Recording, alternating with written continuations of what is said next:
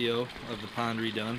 Got my gravel filter, biomedia on top, another gravel filter with a plant, I don't know what it is, and another one with a plant and an alligator.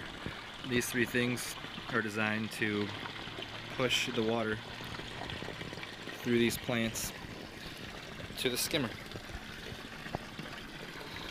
If you've never seen how a skimmer works, the water gets sucked in, goes through the filter pad, and then the hose shoots down to a pump out there.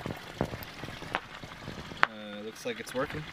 You can see this piece of debris right here. Hopefully we won't have to watch it for too long. It's got a 1,000 gallon per hour pump on the skimmer. Come on, buddy, you can do it.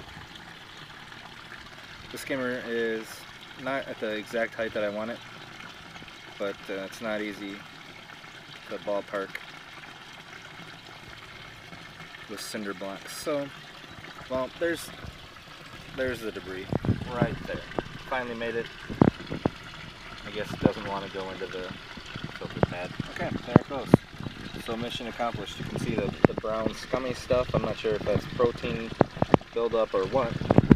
I don't even know if you can hear me with the water noise. Anyway, that's my pond. My lilies, they're not looking so good. I had them out of the water for too long.